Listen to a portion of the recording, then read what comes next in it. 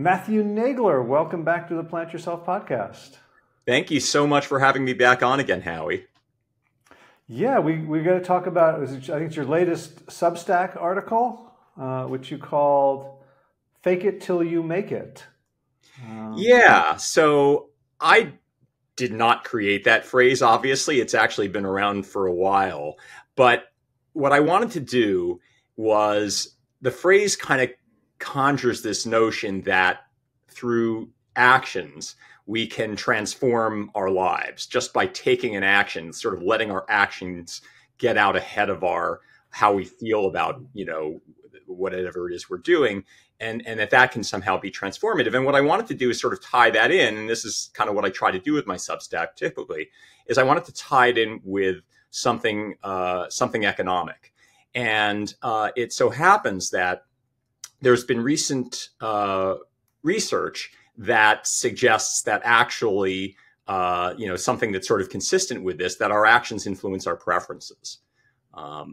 So I can go a little bit more into that, but economists have traditionally conceived of, so we have this sort of very traditional microeconomic theory of behavior, whereby people have these preferences, and the preferences are fixed. You're basically, you're given your preferences. It's kind of like you wake up in the morning and you like what you like. And based on those preferences, we make choices.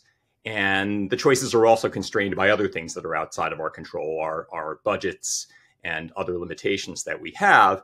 And so essentially that's the economic model of decision making, that preferences determine actions. And I think this is, so this is kind of fine as far as it goes. It's very scientific. But I think if you think about sort of being a human being, having to live that reality, I don't think it's a life worth living. And the reason is, if your preferences are kind of something that you just kind of are given and your choices just follow from them and from your budget, then there's really not much room for, the decisions that you make are just going to be, just sort of automatic. You're basically a machine. And so where's the joy in that? But what's very interesting is that there's actually a lot of recent evidence, psychological evidence in particular, that in fact, not only do preferences determine actions, but our actions actually influence our preferences. Yeah, so let's unpack all of that. We've got a fair amount of time. So I'll begin with sort of there's been an evolution of a kind of understanding of the phrase "fake it till you make it," which like everything that's sort of pithy, it has wisdom in it, and it also, there's, somebody's going to make money with a backlash saying, actually, this good advice is terrible advice.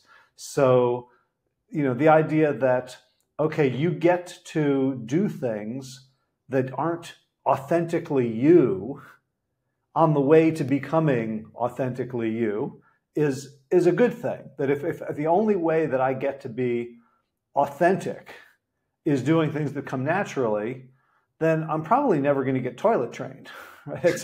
At some level, right? Exactly.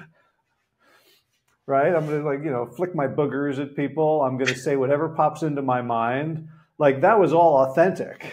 And there are days where it still feels like that's the real me. And, and I'm wearing this social mask of acceptability, which is, it's just very much like the Freudian theory. Like we have this seething, roiling unconscious of violence and sex and possession and power. And because we have to live with each other, we tamp it down, and we get taught the process of growing up is tamping it down. So there's this idea that, that our preferences, that we can modulate them by repression.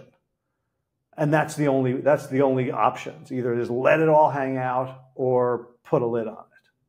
Right. And so, yeah, so I guess you're right. What you essentially, I think I hear you pointing out there is that we do sort of, we have this, I think we have this sense that our actions do kind of influence our preferences, at least, sort of on this kind of sublimation or repression level, right? So that I may have these, this I have this id, right? I don't know. I'm not like really a Freudian, but I have this sort of this inner drive to do things, and I'm constantly tamping it down and keeping it under control. So I'm working to filter what my real preferences are through the controlling influence of actions that I take, or a shutoff valve of a sort, right?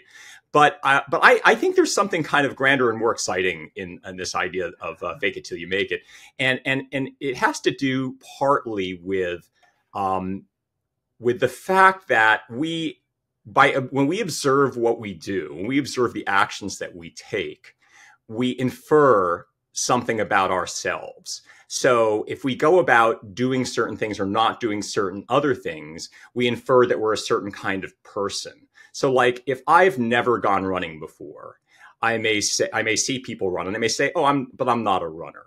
I can't do that. And why? Because I've never seen myself do it before. Okay. So I can't conceive of myself as a runner. So, but so what do so if you want to, so anyway, it's not just about running. I mean, there's any number of things that we may say, oh, I'm that kind of a person because I've seen myself do that. And I'm not that other kind of a person because I've never seen myself do that. This is related to the theories of a psychologist, Daryl Bem, from the early 1970s. There's a literature on, and he's sort of the main person on self-signaling, and it's funny because, there's a moral component to this. Sometimes we contemplate doing something and, we'll think about, like doing something that's sort of on the moral edge for us, like, maybe lying to someone about something, maybe a white lie, not a very big lie, but a small one. And often people sort of, see those things and they say, well, if I did that, what kind of a person would that make me? And that, and so that's a way in which we kind of recognize that we're signaling ourselves. We know that if we take a certain step, it could transform who we are or our perception of who we are in a direction that we don't want to go. And so we have that kind of, concern about that, which I think is in many cases quite reasonable if we're moral people. But on the other hand, this fact that we are signaled by what we've done in the past can be limiting if we don't try to play with it a little bit. And so how do you play with it? You play with it by taking dramatic steps to do things with which you at first feel completely uncomfortable, just trying them out and giving them a chance to stick. Mm-hmm. Yeah. So I want to kind of come back to other challenges to this idea that we have control over our preferences. Right. So one was the Freudian, like we have control, but only in an inhibitory way. Like, the heart wants what the heart wants. And right. other parts of us want what they want as well. Right. So, and Freudianism is more or less out of fashion. What is in fashion in my world is evolutionary psychology, which talks about preferences at this whole other level, and it sounds very scientific. Like, okay, so you have this preference for survival, you have this preference for finding the best possible mate. You have this preference for eliminating your competition for that mate. You have so that basically this veneer of humanity is like, we're basically, bonobos or oysters or like any other creature. We're following these, evolutionarily, genetically deterministic path, and we just have the brains to like fancy it up a little. Like, we can talk about Maseratis, right. Even though everybody knows the Maserati is just about sex. That's right. It's your inner lizard speaking. I actually, that's been written. There's a book that I've read that specifically writes about SUVs, large SUVs, and their popularity, particularly during the first decade of this this millennium, as being related to sort of, you know, this inner kind of reptilian drive to dominate. So yeah, that's right. There's technology that's today that's, you know, that this is human technology, but really, are we just doing anything different from what our inner drives are telling us to do? All right. So when you talk about preferences, you know, you mentioned the example of being a runner versus not being a runner. You know, we can talk about, you know, in your article you talk about, you know, I'm the person who makes food because I've seen, you know, or, you know, as people are listening to this, to think about their own identities. And another popular phrase in the self-help world is like limiting beliefs, which is kind of what we're talking about. Like you know,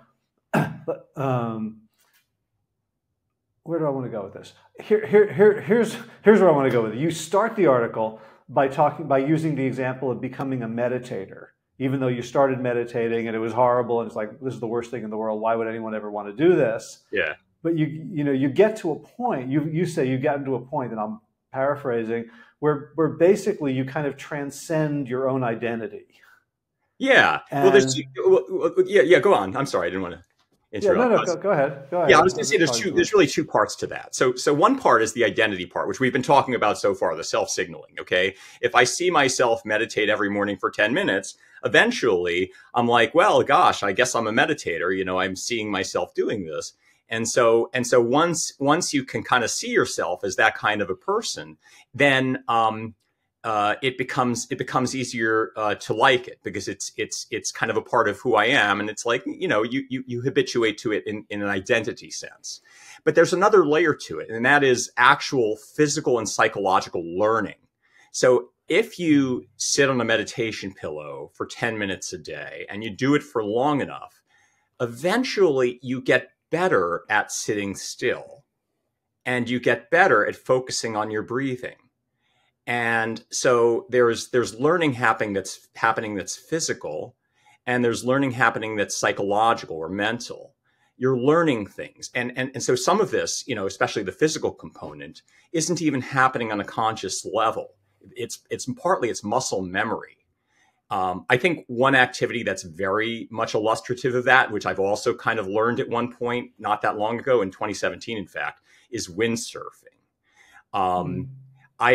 I took, at one point, I mean, so years ago when I was like in my 20s, I think I took a windsurf board out, you know, somewhere like the Dominican Republic, and just tried to get on it. And it was like, I made a few attempts, and I couldn't stand on the board. And I was like, oh, this is stupid. And I just kind of gave it up. But then, so about, you know, now it's like 7 years ago, we were in Lake Garda in northern Italy, and I'm like, okay, I'm actually going to take a lesson with a professional in windsurfing, and my son Josh did it as well, and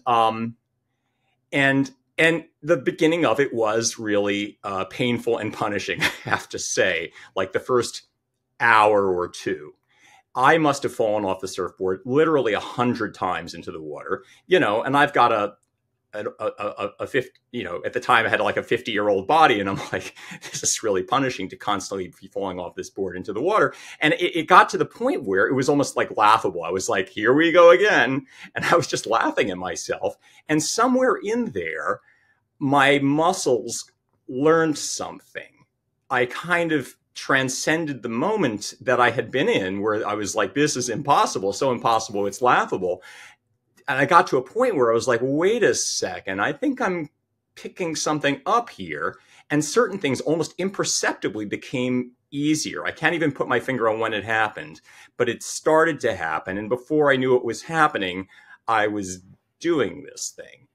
And it was fascinating because largely because a lot of what happened was not on a conscious level. Okay. It's like something happened just from the doing that then brought things into line for me. And so anyway, this second component, apart from this, so we talked about, you know, self-signaling and seeing yourself and your identity. This other thing, the learning, once you learn to do something, it gets easier for you and more comfortable for you. And when something is more comfortable, it's easier to like.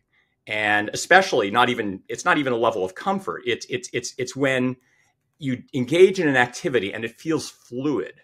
Okay, there's a certain flow to it that it becomes enjoyable. And of course, so when you start trying to windsurf, it's not like that at all. But once you start to get the muscle memory, then the flow starts to kick in and it becomes enjoyable. And so that's where the preference change occurs. You start to like it. Mm-hmm. That's a great example, because you can't make yourself learn it. Right. In fact, there may have been a time where your ego was like, "Darn, gonna get this." Yeah, it's like now I'm going to stand up and do it. Right. It's like, no, that doesn't work that way.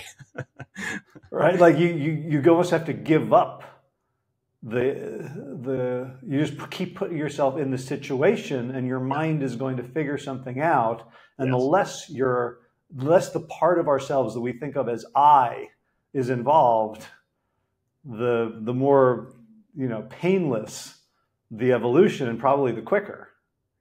Yeah, and it's interesting because sort of as we talk about this, I'm sort of thinking about what are some of the key elements to that. I think you're right about taking your I out of it.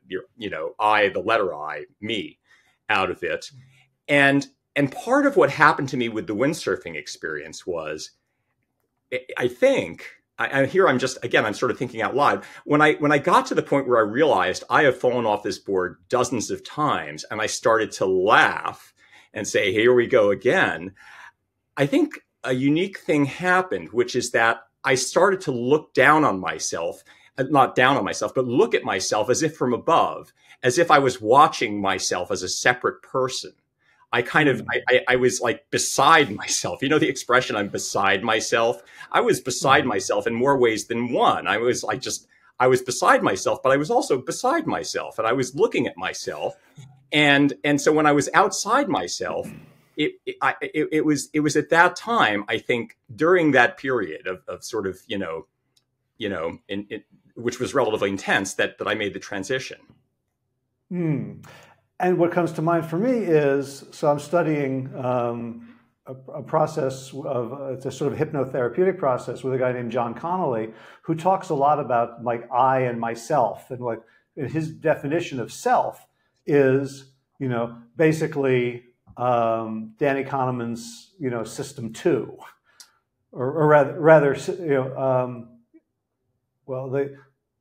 I'm confusing the systems, but basically the part that's not the unconscious part that, that does things very efficiently, that can handle respiration and blood oxygen levels, right, and driving the car while you're on the phone, everything that's sort of not I, and that can multitask, that can handle everything, while the I gets overwhelmed if I'm on the phone and someone in the room is trying to talk to me at the same time, and like steam comes out of my head.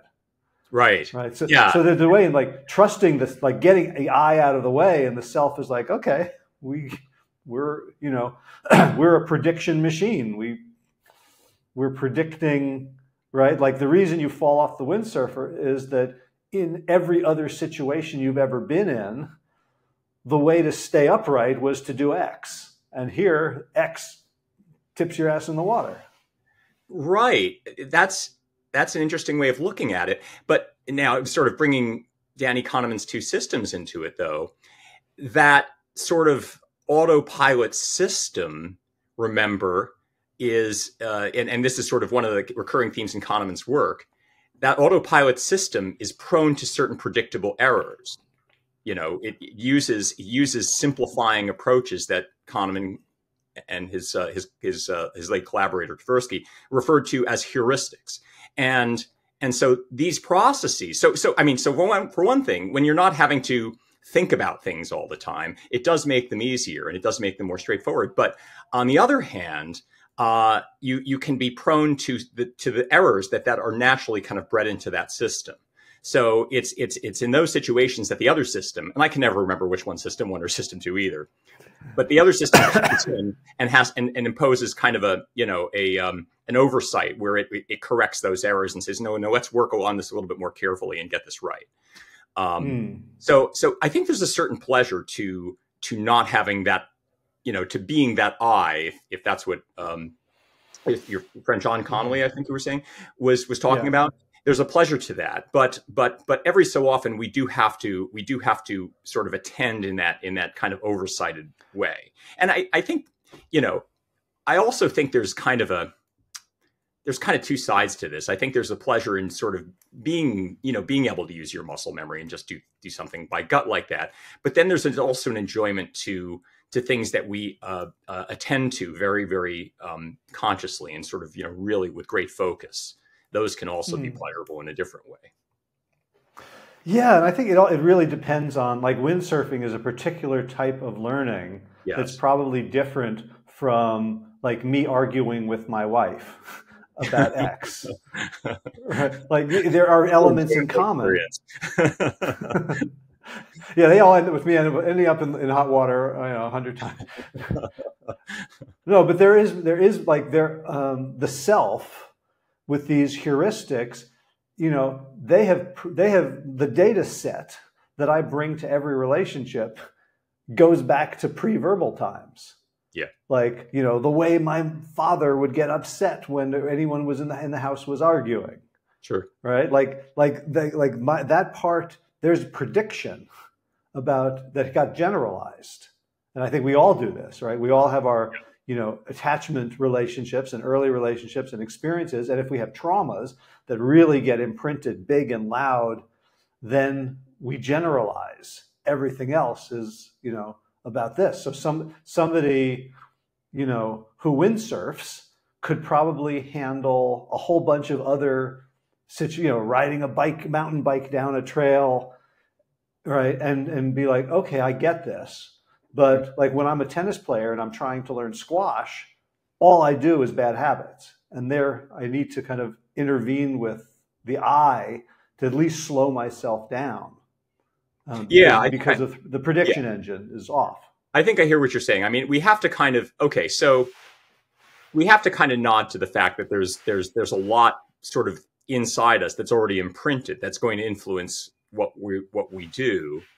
And, but I think, sort of the beauty of this idea of fake it till you'll make it is that I think we have a tendency, I think many of us have a tendency to believe too much that we are what we've been, what has happened in our life so far, that is who we are, that we are what we learned as children, that we are what we feel comfortable and know how to do now.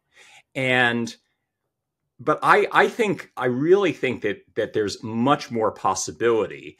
And I think that you can see that possibility if you're willing to take a chance on doing things that, your gut is telling you are not what you've learned before, not who you are. So, I guess on a certain level, some of those old habits, like if you're the squash player trying to learn tennis or vice versa, are gonna break in.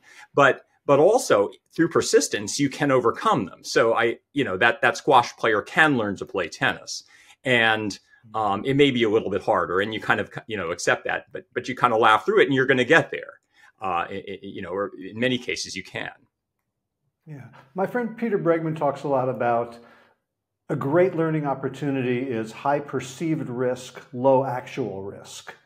So I imagine that your body, yourself, was perceiving some risk in windsurfing, like falling at a quick speed. Like, okay, yeah, like, okay, this is water. I can survive water, right? So, but I think, part of it might have been just being like falling, like being okay, like falling 100 times taught you, okay, I can fall 101 times. This is not a matter of survival.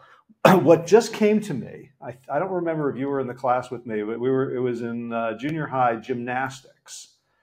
And Mr. Ruggiero might have been the gym teacher, and it was either 8th or 9th grade. At one point, I can't remember. Who you else? Had who? I had Mr. Spidell. You remember Mr. Spidell? I do. I know he was. I had him for wrestling. Okay. That was the worst quarter of my life, having to do wrestling. I think I had Mr. Ruggiero for wrestling, actually. Okay. So I think I had Mr. Ruggiero for. Well, the podcast listeners are getting their money's worth here. And we had to do all these different gymnastics routines, and there was rings. I remember like Michael Mead was able to do like the Iron Cross, and we're like, well, the reason that we remember that is because there's that yearbook picture of him where he's up there going, he's okay, captured for eternity. So whenever you open the yearbook, the first thing you see is Michael Mead on the rings. All right, good. That's how memory works. So what I was remembering, like, okay, I was okay on the floor X. I was still doing, baby stuff, but I could do like a forward roll and a backward roll. The thing I could not do was the vaulting horse. And I remember like running at it, and you're supposed to like sort of jump, put your hands down, and go over the horse. Mm-hmm. And everybody was like, in my mind, everybody was doing it. Mm-hmm. And also in my mind, I was tall. I was one of the taller kids. Yeah. I was very athletic. I was fast. I saw myself as like, a high level athlete compared to like gym class. And I just kept running into the end of the horse with my belly because I could not lift myself up because I was sure I was going to land on my nuts and die. And there was nothing anybody could do. Yeah. The teacher was like really frustrated. Like, why? And I simply, like, my body was putting on the brakes just as if it was asking me to like run across a 4-lane highway. And I to this day, like, I don't know how anyone could have helped me with that prediction error. And it was clearly an error because there's no question, had I jumped, I would have made it all the way. Yeah. Yeah. Yeah. I mean, listen, I mean, we're even with our ability to sort of expand what we can do, I think there are going to be some things that are going to be more challenging for all of us, as jumping over a vaulting horse was for you, for whatever particular reason. There's, things will be easier for us. Some things will be easier for us than others. But the funny thing is, sort of we look at ourselves as you just looked at yourself, and you said, well, this was something that was impossible for me. And so there was a self-perception thing going on there. You kind of have looked at what you've done and your past experiences and made a judgment there that this is naturally something that is difficult for me. And so even in that assessment, there's that sort of imposition of that judgment based upon past experience. So, and this is where maybe if you go to the gym right now and just like put all of that aside and just try to vault over that horse, you could surprise yourself. Yeah, I mean, it's what just came to me as you're saying that is like, couldn't they have a horse that was half the length? Like, I could have done that. Like, if you just increased it by an inch. Right. And I think that's one of the lessons that you talk about in Fake It Till You Make It, is that there are incremental strategies that can turn into a transformation that you might not even recognize. Yes, that's true. There are incremental strategies. And in the case of, meditation is, for me, that's the example that sort of illustrates this, is that I just kept at it. And I didn't have to do an hour or 2 hours a day, as the Zen koan says, you must meditate for 1 hour a day. If you don't have time to meditate for 1 hour, then meditate for 2 hours. Now, I neither had to meditate for 1 hour or 2 hours to learn meditation. I meditated for 10 minutes a day, but I just kept at it. And so there's an incrementalism to that there. There's not much cost involved in meditating for one more day. Just keep going, and then eventually it could kick in. But I don't think every single instance, and in fact, some of the most dramatic and exciting instances of Fake It Till You Make It, I don't think are incremental. I think there's a discontinuity. There's a leap. And in the piece, I talk about the movie Shall We Dance, 1996 Japanese language movie, in which a mild-mannered Japanese businessman who, that's basically his perception of himself. He thinks, I'm sort of mild-mannered and I'm a businessman, decides to take up ballroom dance. And it's completely out of character for him. He knows it's out of character for him. And one of the things that allows him to turn the corner is his instructor says, when you go out on the dance floor, in particular during the competition, make your first step a bold one. And he immediately shrinks and is like, I don't think I can do that. But then when the moment comes, you're watching the movie and you see him do that. He actually makes this bold step onto the floor, and it's a bold step, and you can see that he knows it's a bold step. And there's actually a kind of there's a discontinuity there. There's a kind of a leap where in that moment he was transformed. And and I don't think there's anything incremental about it. I'm sure it was extremely, this is obviously a fictional movie, but I think if you're in that situation, there is something terrifying about that moment. But if and when you can do it, it's an amazing moment. And I think we can, probably all think of examples of something that we've done that was like that. And they're very memorable moments. And sort of one of my points in the piece is that we should recognize that these moments, partly because they are so frightening, are so transformative. And we shouldn't shrink from the opportunity to take those leaps. Yeah. What I'm thinking about my understanding of how learning and change happens from a neuroscientific perspective, something called memory reconsolidation, where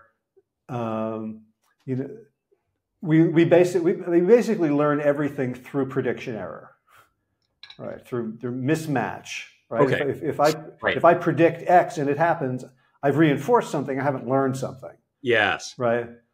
Right. But if it's like, oh, that's different. Like, oh, I'll try this and I fall over, or I hit this shot and it lands perfectly. Like, okay, so the mismatch creates, the error brings our attention to it, and it's almost like double clicking an Excel cell that you can't change something in an Excel spreadsheet until you've clicked on it. Mm-hmm. And so the memory reconsolidation is like, the existing memory is up and gets disconfirmed by something.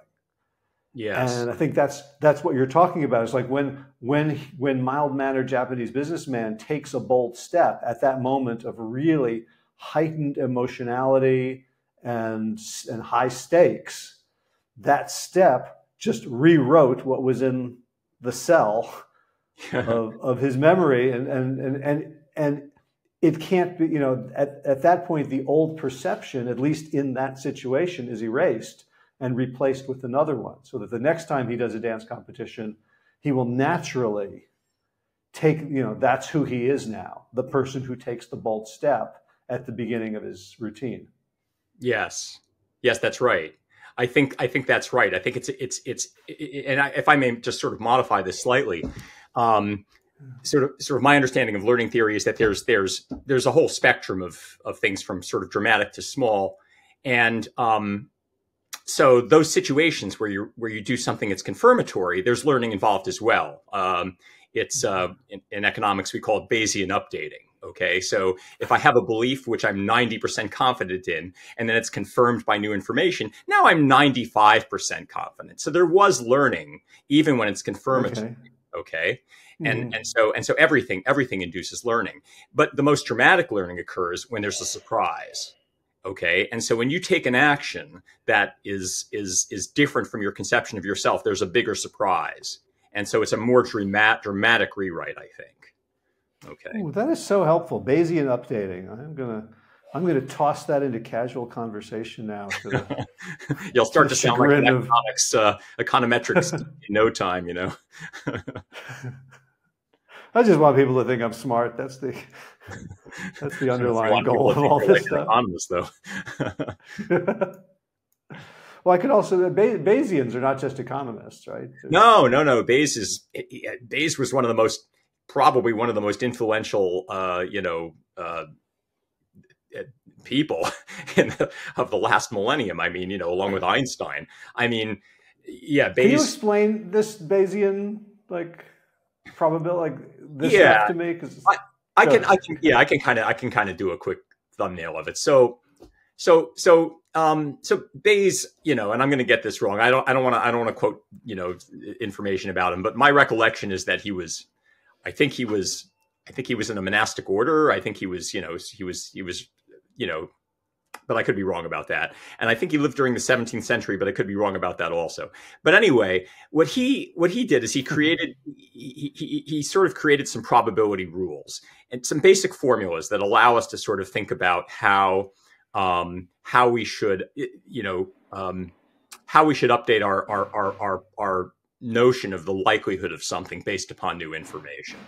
Okay, so and in fact, his formula, or I guess what, I don't know if he actually derived it, but it was attributed to him, which is what we call Bayes' rule, actually gives us a formula for so how to do this kind of updating. And to give you an example, let's say that somebody shows you a coin and says, I'm going to flip this coin, and if it comes up heads, I'll give you $100. If it comes up tails, I'll give you $0. Now, you don't get a good look at the coin, and in the back of your mind, you think, maybe this coin's got 2 tails. Maybe I'm going to be had here. And if I, usually this kind of offer doesn't get just made like that. It gets offered like, well, if you, give me $50, we're going to flip a coin, and it'll be 100 if you get heads, right? So, yeah. So you're thinking the person on the street is probably, maybe there's a probability that this coin has 2 tails, right?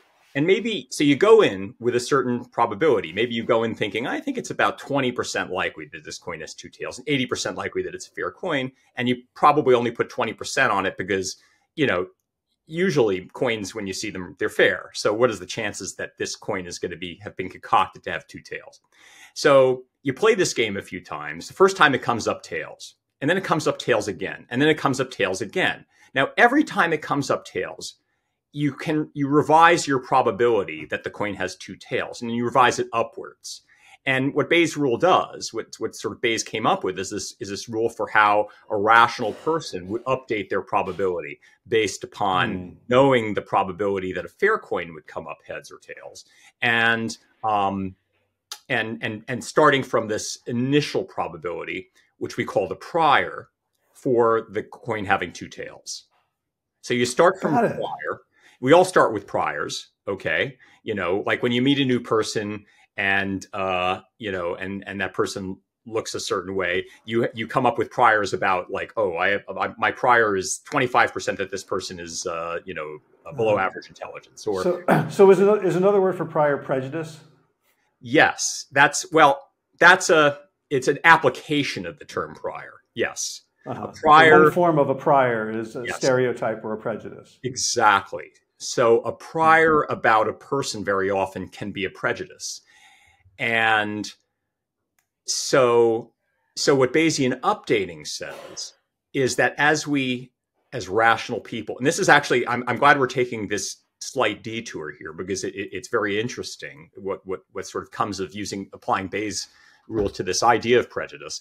What Bayesian updating tells us is that a rational person confronted when you initially meet somebody who looks a certain way to you, you have prejudices. But as you observe that person behave, you update, and your prejudices vanish and are replaced by the real results of the data that you observe. If you have a prejudice that a certain person is below average intelligence, and then you observe them over time, you say, okay, no, they're not. This is actually a smart person. And you revise, and over time, you're eventually going to gravitate towards truly who they are. You're going to see the person for who they are.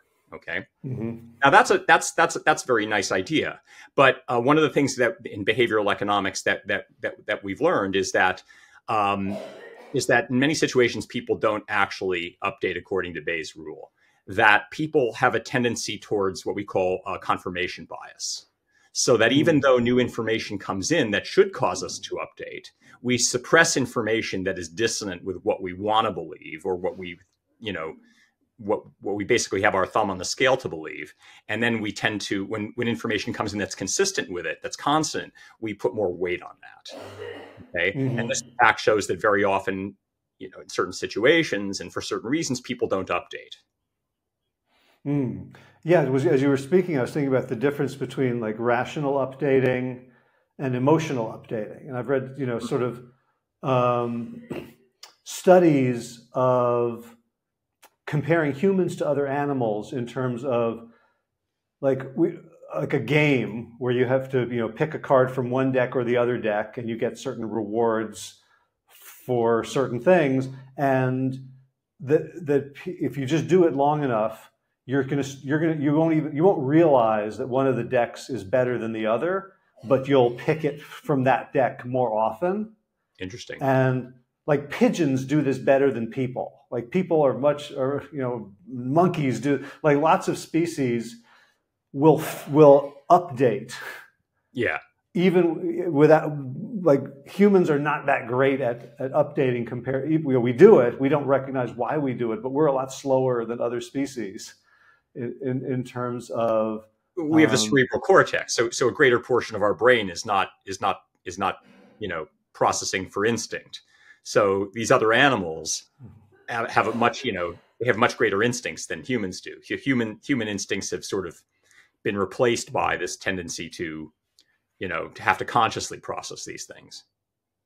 So you get the story about the cat jumping on the hot stove, right? I mean, that's the cat responds by instinct, but for a human, it's, you respond because you have a memory. It's like, oh, I remember that if I put my hand on the stove, it's not good. So I don't do any of that. Right. And yeah, but for us, like the emotional learning is notoriously resistant to updating. I could have, someone, engaging in certain types of behaviors that are clearly, dysfunctional for them, not getting them what they want. And yet, they were functional when they were 3 years old with their alcoholic mom. Yeah. And they know that the world is not full of their alcoholic mom. And yet the emotion, the part that decides what they say and do in the moment will not update. This is interesting, Howie. We come back to you seem to be sort of more of a Freudian than I am. I'm just saying this in the sense that, I think we come back again to the theme of sort of influenced by childhood, as opposed to sort of rational influence. But, I'm not sure to the extent that I agree how the importance of that influence. But on the other hand, for various reasons, we are often motivated not to update. Okay. So, I mean, it's a lot more comfortable to maintain one's current views. So if you have, sort of a worldview that you feel comfortable with, like, you're a, kind of a liberal or a conservative, then it's easier to ignore information that is dissonant with your current set of beliefs, and to focus on information that's consonant with it. And so that's why when two different people, somebody sort of a right-leaning person, a left-leaning person, see the same news item, they interpret it differently. They see what they want to see in it.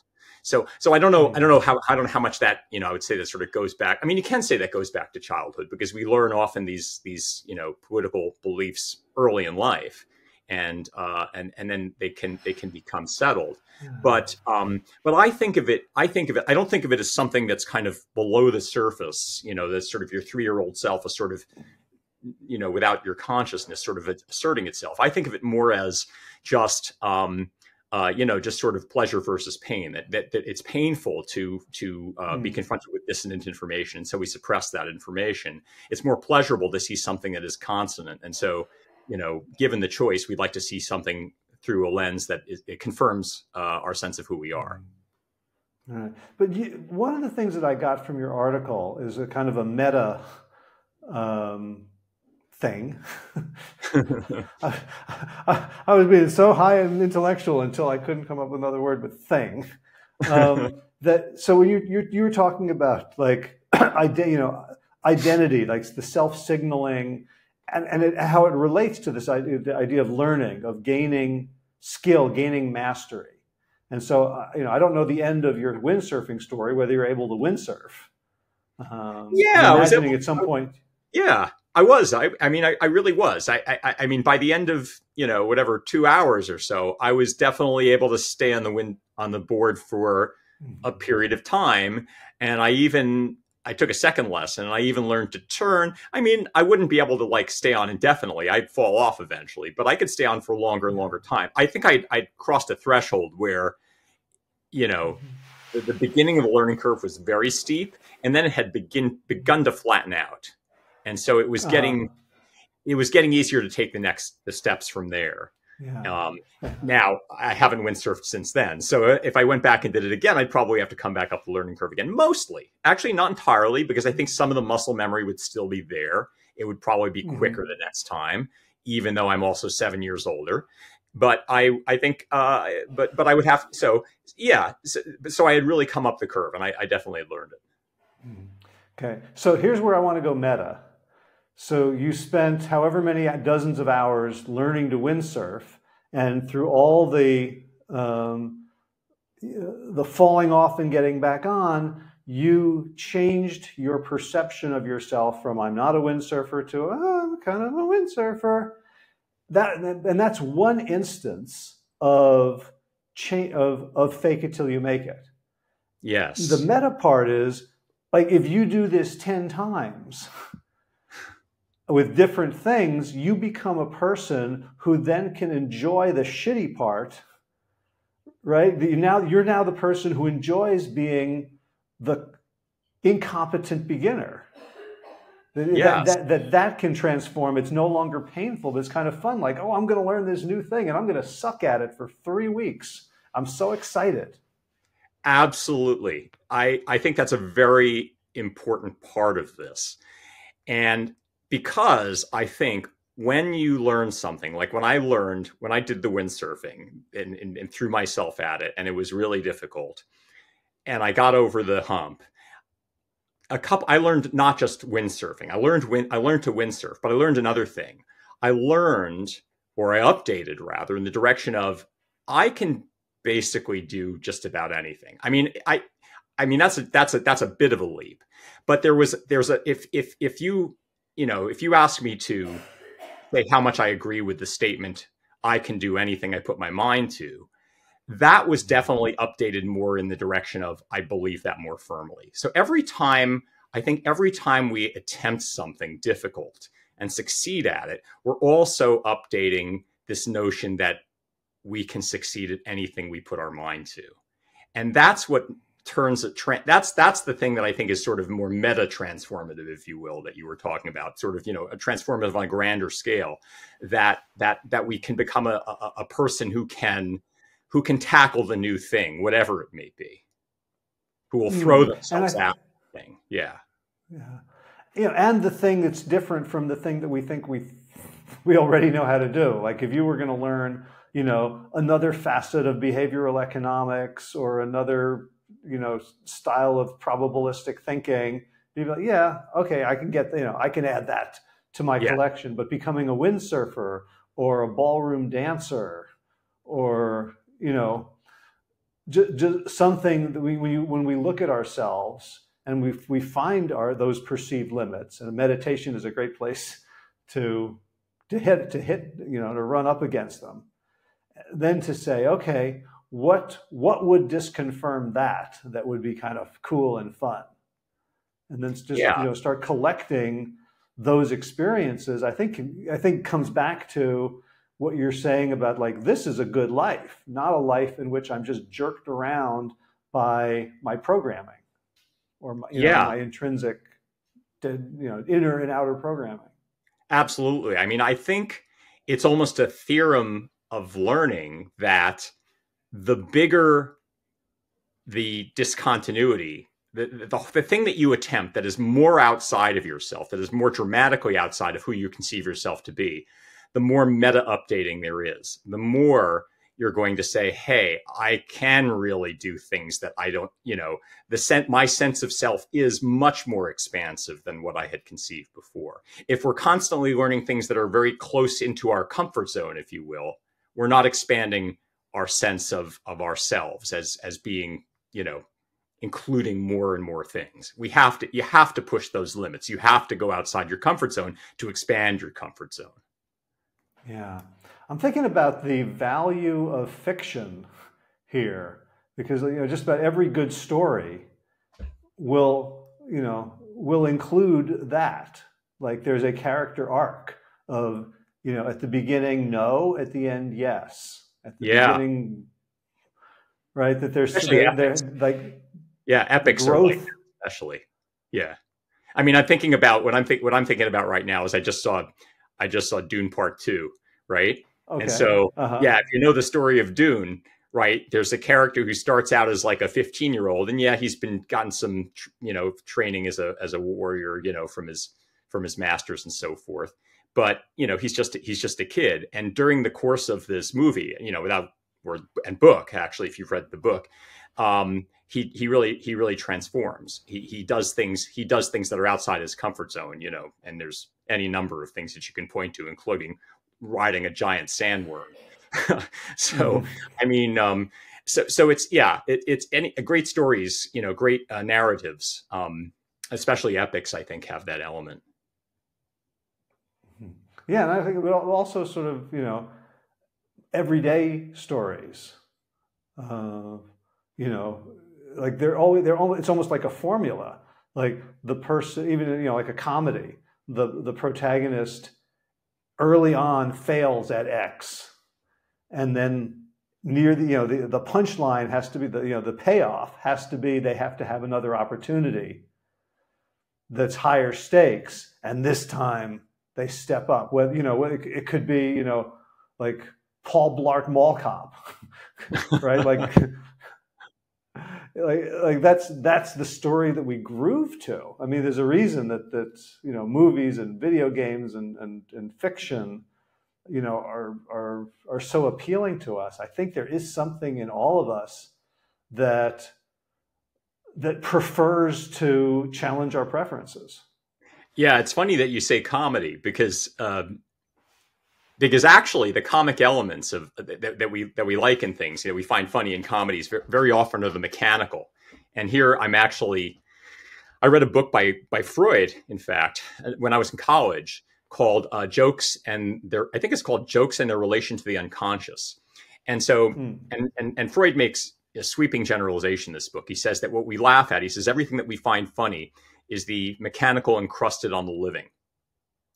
And he produces a number of examples of jokes, and every single one of Freud's jokes is terrible. But but anyway, Yeah. but I think there's some truth to this, that when we see a comedy, what we find humorous about some of the characters is the degree to which they're mechanical. They're human and yet they're mechanical. They reliably, there's some slapstick to their behavior. There's some way in which, so like, let me give an example. And I don't know, maybe this is a little bit of an obscure example, but the Mel Brooks movie, To Be or Not to Be. Okay. So there's a lot of, just like in The Producers, there's a lot of Nazi characters, comic Nazis in this movie. And two of the comic Nazis are played by Charles Durning and Christopher Lloyd. And they're constantly coming, the two of them, like 2 or 3 times in the movie, come into the same situation where Charles Durning confronts Christopher Lloyd with something. And Christopher Lloyd has basically been in a contradictory situation where he's observed something, but he cannot tell Charles Durning what he's observed. And he just kind of like starts going, blah, blah, blah, blah, blah. He's tripping over his tongue, and then he suddenly goes, Heil Hitler. And it's almost mechanical. And it's just humorous because it's mechanical.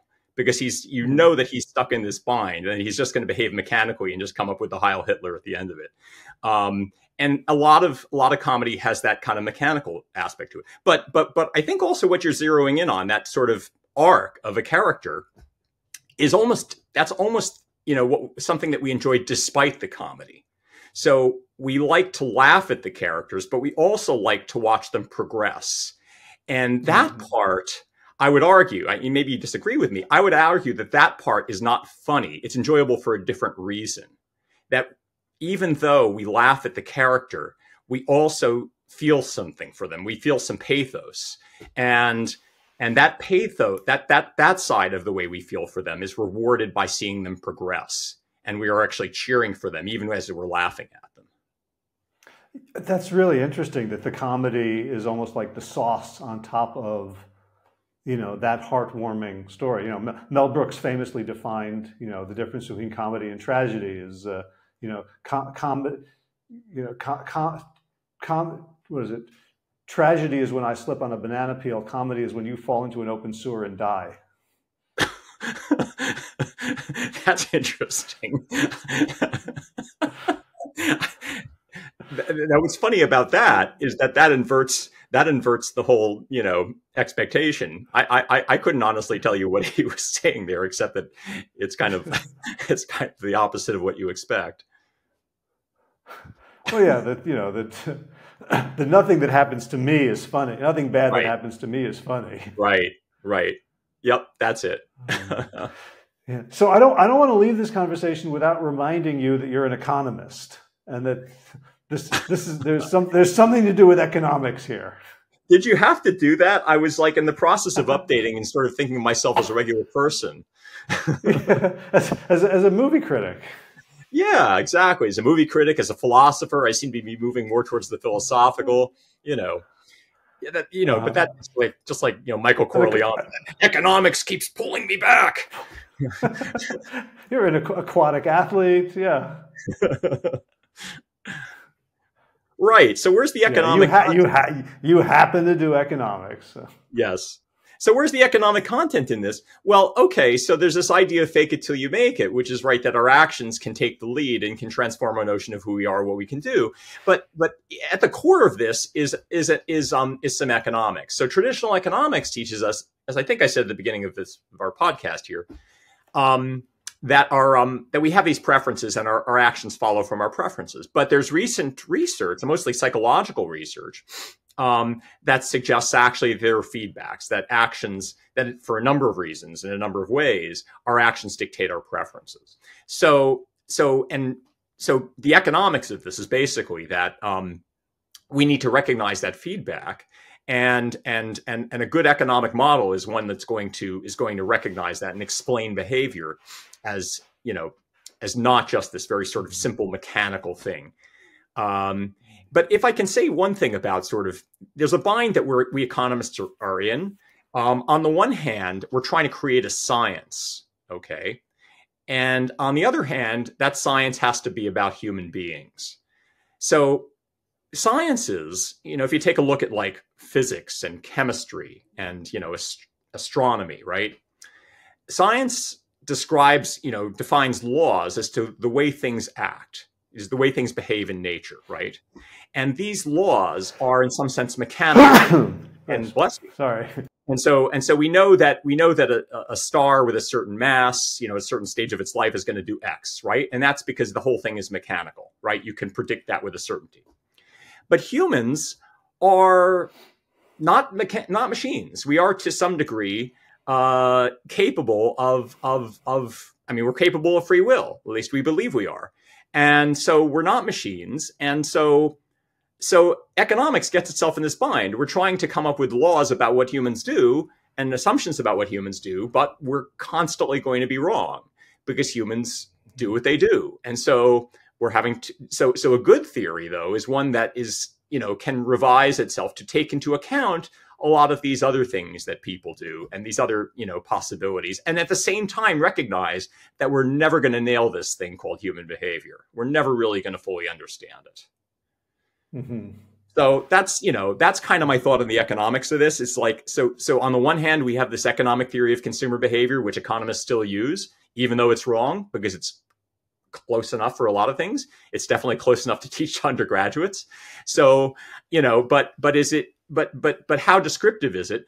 Yeah, I think we're trying to revise the theories to be more descriptive, but I think we still have to recognize, we still have to be, somewhat humble in recognizing that what we're trying to describe is the behavior of people with free will, and we're never gonna fully get it. And one of the things I feel like you've been pushing back on me a little that I really appreciate is advocating for an economics that values free will and increases it through empowering people to believe that we have it, right? That that there's a deterministic quality to classical Homo economicus theory.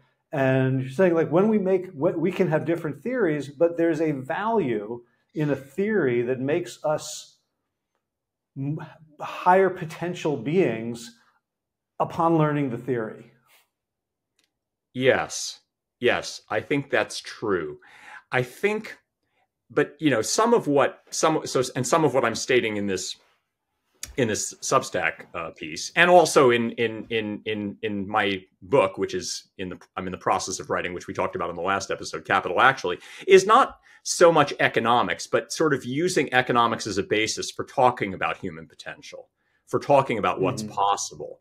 And so what I'm saying, in the book and also in this piece and in another of my writings, very often is not predictive. I'm not saying, that economics says that X is possible. I'm saying that economics gives us a departure point for talking about what may be possible for you. And some of kind of what's exciting, I think, about, at least for me, in what I'm exploring here, is that it transcends what we know and what we believe and what we understand in economics. It almost says, okay, so there's all this whole sort of body of thought on what people do, and like the hell with that. I can, on a given day, I can do whatever I choose to do, and very often it's not maybe what you thought I was going to do as a fellow social scientist.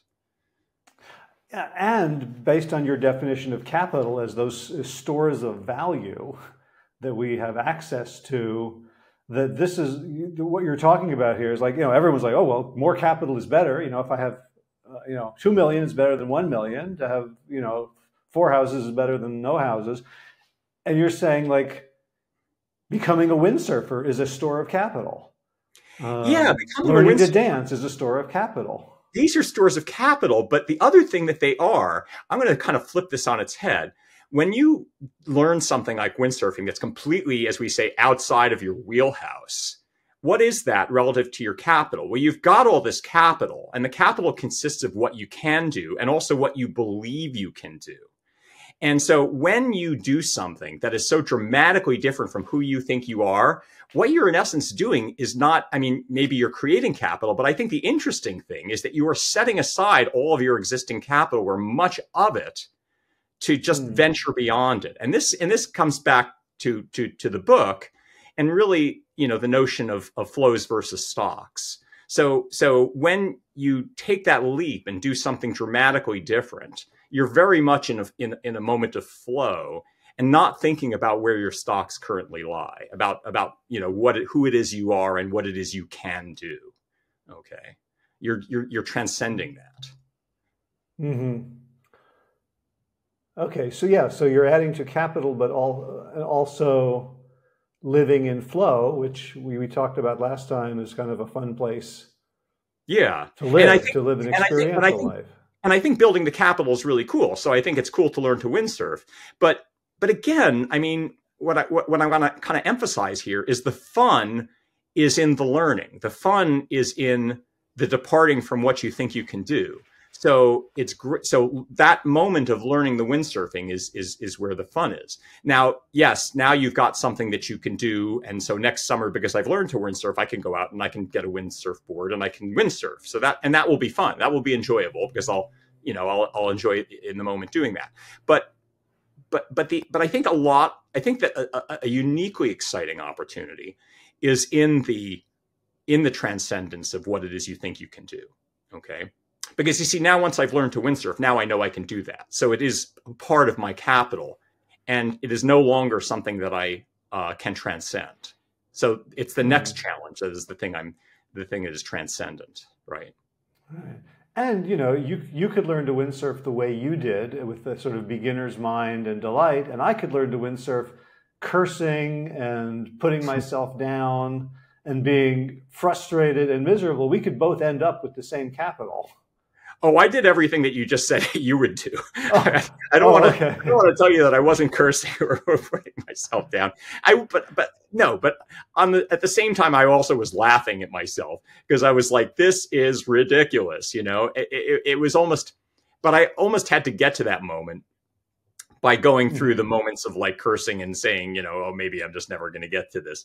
I had to just keep at it until I kind of got to the point where it was just humorous. Yeah, but that experience in and of itself is a form of capital that you can apply the next time something worthwhile is a pain in the ass. Yeah. Okay. Right? Dan Ariely talks about what is it? losing the phrase. Benign masochism. like how people who do CrossFit or triathlons revel in how much X sucked. Yeah. Yeah. Maybe you've seen these t-shirts that say, seek discomfort, right? Right. Yeah, that's benign masochism. So it's like, and runners always talk about that. We talk about, it's like the great thing about running is how unpleasant it is. So those t-shirts always fit though. That doesn't make sense to me. They should be like tight under the arms. Shirts? Yeah, they ought to be hair, right? Yeah, made of uncomfortable burlap or something. So yeah, I mean, so what were we talking about? Yeah, I think that, so you can learn, right? It can be a part of your capital to know that you can experience, this kind of a discomfort, that you can challenge yourself in unpleasant ways, and that can itself be a source of, ironically, of enjoyment. So right. So in some sense, that is capital. That is capital as well. But I want to,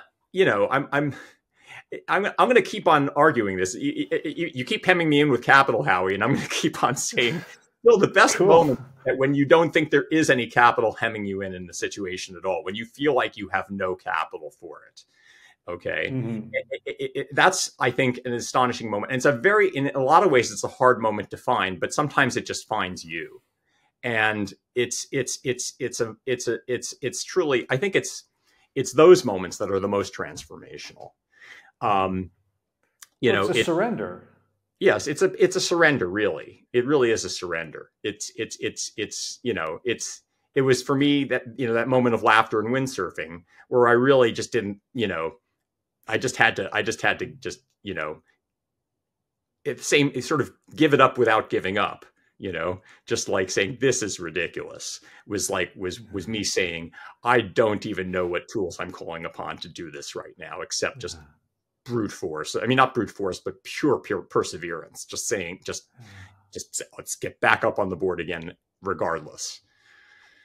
Well, that's also like a theme of epics, is that the magical item that you got that fueled your initial transformation of your self-identity fails you in the moment. Harry Potter's wand breaks. Right.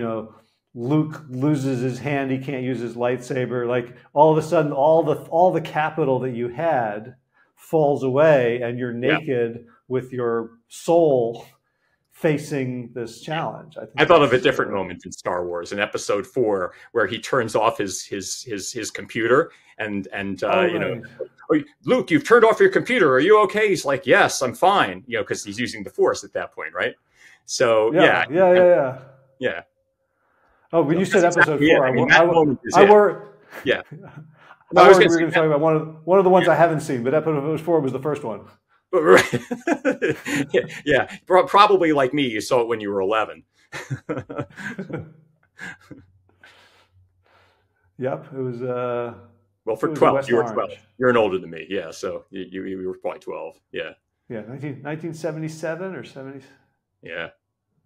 Yep, I saw it at up in the hill on like Northfield and West Orange. Yeah, Essex Green. That's where I saw it too. Yes. It's exactly where I saw it. Cool. All right. Well, in my mind, I'm taking us out with the John Williams theme. So may the Force be with us, and maybe do funky things with it. Yeah, that's right. May the Force be with us. May you, just imagine, may you fake it till you make it in that Star Wars font, Love it. So, where can people read your Substack? Follow you? I guess what I should I provide you the link and you'll put it in the notes or something? Or I can do that, but honestly, most people don't read the notes. So if you say it out loud or give people a heuristic to look it up. All right, here go the reading glasses. Let's find it here. Okay, so it is. So my Substack is. I guess you start with https:// blah blah blah. MatthewGNagler.substack.com. Matthew G. Nagler, Nagler at Substack.com. No, I'm sorry. Not at Substack.com. I'm sorry. .substack.com. Substack. Yeah. Oh, yeah. Yeah. So you're going to the URL, and probably if you just enter here, I'm going to try right now. If you just enter MatthewGNagler.substack.com, yes, you end up at my Substack. MatthewGNagler.substack.com. It pulls my Substack up and it puts fake it till you make it right at the top because that's my most recent installment. Very good. And I don't know how happy you're going to be to hear this. When I just did a search for Matthew Nagler Substack, the first thing that came up was Betsy Nagler. Is that a fact? Yeah. I've produced and directed documentaries and wired everyone from Carrie Bradshaw to Elmo. That doesn't come up when I do a search on Matthew Nagler Substack. I get my Substack at the top. Oh, good. Well, I'm using a Google alternative. Oh, I'm using Google. Most people will be. So. Sorry. Yeah, it's good for the better or for the worse. Is that Betsy Nagler a relative? That's my sister. Yeah. Okay. I mean, I knew they had a sister named Betsy Nagler. I didn't know if she was the. And she has a Substack. Yes. Yeah. She was your Substack competition. Well, maybe she'll link to you. Yeah. Yeah. I mean, she knows I have a Substack. I think my mother follows me. I'm not sure if my sister does. Well, cool. Matt, thank you so much. This has been tons of fun. Yeah, it was a pleasure again, Howie. I really enjoyed this. Thank you. Thank you for having me on again. Yeah, write something else. We'll do it again. Okay, will do.